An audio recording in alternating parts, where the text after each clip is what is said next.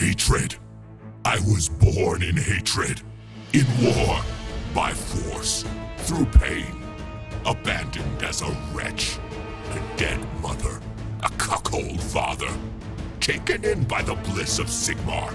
I devoted my life to goodness. To purity. To cleanse my foul genes and origin from my flesh. Through study and rigor. But it was not to be. I begged you, Sigmar. I begged you, and you abandoned me. But now, I am free of their great game. I have no machinations of power. I exist for a single purpose, which they will now aid me in. To burn this world to ash, so that pain and feelings of sympathy are nothing but memory floating in an endless void. And I will bring my wrath upon them.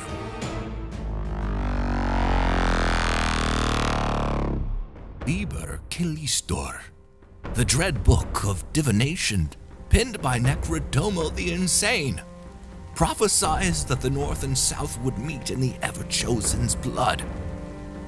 And so it was that Archaon, the greatest of all champions of chaos, was born. Archaon was not always known by that name.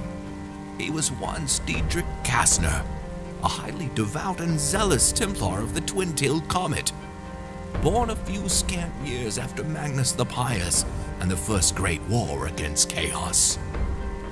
Diedrich was an Imperial from Nordland, but his father was a possessed champion from the Varg tribes who violated an innocent woman during an Imperial raid that destroyed Diedrich's birth village of Hagendorf.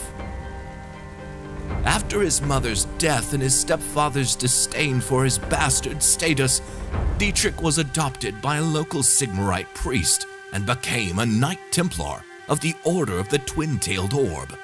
He fought valiantly and devoutly in service to the God King Sigmar, until his true lineage and fate were unveiled. Overwhelmed with despair, Diedrich sought salvation by traveling great distances to the heart of his faith. He knelt before the colossal holy temple of Sigmar in Altdorf, beseeching the golden statue of Sigmar for aid against the darkness that threatened to engulf him. But the statue remained silent, and Diedrich realized the futility of his plea. He renounced the gods of the South, but harbored a deep hatred still for the gods of his father. Accepting his true destiny as a means to repay the fates for the wrongs inflicted upon him, Diedrich became Archaon, the Ever-Chosen, the Three-Eyed King.